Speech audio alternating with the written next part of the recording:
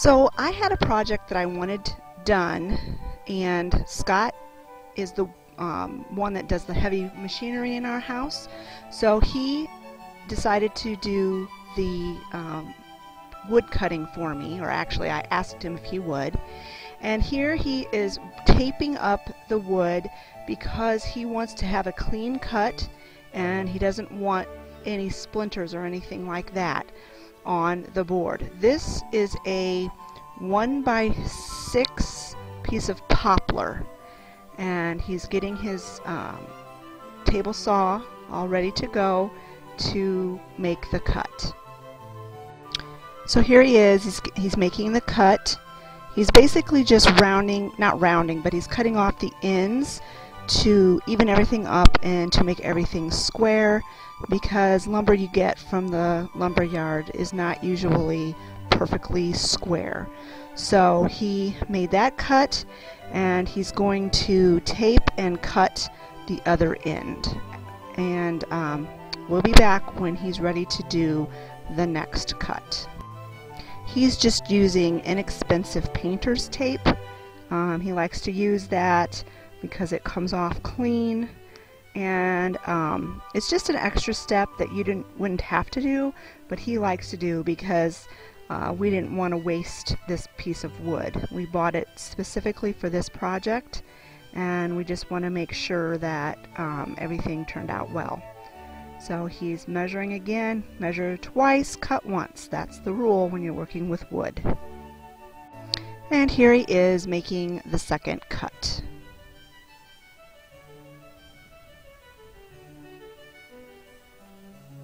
So here he is taping the ends of the trim. This was a pretty expensive piece of trim, but I really liked it because of the design on it. And this will be the sides of the tray. So he's being very careful and cautious to tape it up well, and so that he doesn't waste any wood. We had it figured out that we would have a little bit of extra. We'd have room to make one mistake and still have enough trim to do the project. And fortunately, he didn't make any mistakes, so we had plenty of trim. But here again, he just wants to make sure that everything turns out well. And here you can see the design on the wood. Here Scott is measuring the pieces of trim that he cut. He obviously cut 4 pieces, 2 long pieces, 2 short pieces, and he wanted to make sure that they were all exactly the same length. So he is taping 2 of the end pieces together, and he's going to just trim off the extra, and so they are exactly the same length. So here he is measuring the side pieces and the end pieces against the bottom to make sure that everything is square and fits properly. He claims he's not a woodworker, and he really doesn't enjoy working with wood, but I think he did a really good job on this, although he ended up getting very upset because things weren't exactly perfectly square. But you know, that's what happens when you're working with wood, and it's just a different animal in and of itself. But I really like the rustic look. I like how it turned out, and even though he's a perfectionist and wasn't overly happy with it, I was very happy with the end result. And here is Scott is sanding the edges of the trim and the base, and I ended up joining him and helping him sand it down a little bit. It was just to smooth off the edges and make it look more finished. So here he is, he's putting some caulk on as just a type of glue. We didn't have any wood glue, so he's just made do with what we had. So he's putting a thin bead of caulk down and then smoothing it out with his finger. And now I'm helping him hold the piece on while he makes sure everything is nice and straight, and he uses his nail gun to put in the small nails to hold the pieces together. and he will continue this process on all 4 sides.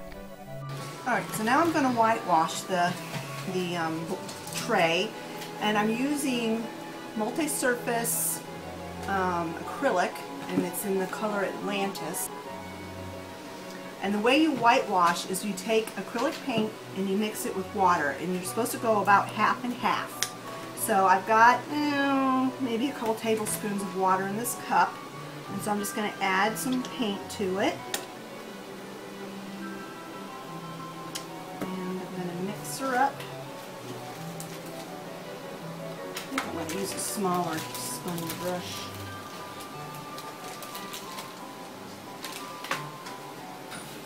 And I'm going to test it on the bottom of the tray just in case I, want to change it, make it less paint and more water or whatever. And so I'm just going to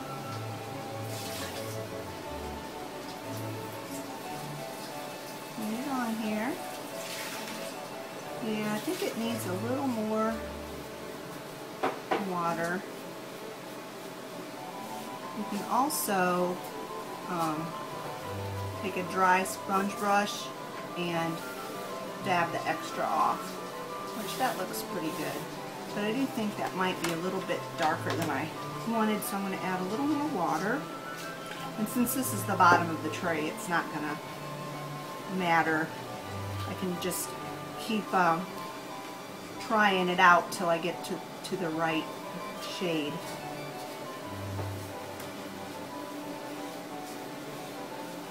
And the idea with the whitewash is that you kind of want to be able to see the wood through it. Yeah, I like that. That looks good. So I'm going to go ahead and finish whitewashing the bottom of this tray. And then, when it's all dry, I'll be back and I'll show you how I do the other side. Okay, so while the bottom of it's drying, I'm going to go ahead and do both ends and one side, and it's just the same process. And you also want to go in the same direction. Now, the side of the tray has a design in it, and Olivia is going to be my dry brusher so that I can continue painting and not stop. So you want to kind of get into all the little crevices of the design, but you don't want it to be super thick, because like I said, you want the wood to peek through the wood color. And I'll mention that the bottom of the tray is made out of poplar, and the trim, honestly I don't know what wood it is. I'm assuming it's oak. Not oak, that's not right. Pine.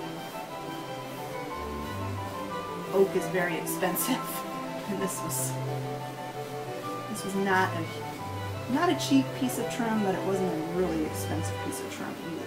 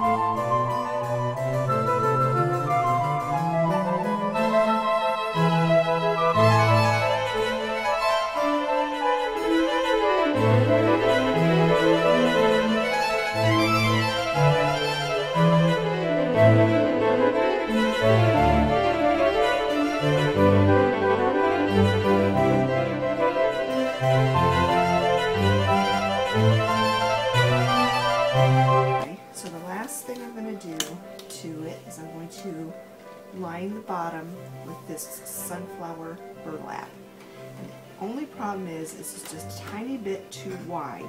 So I'm going to go ahead and cut it to length, and then I'm going to trim it off so that it fits into the tray nicely.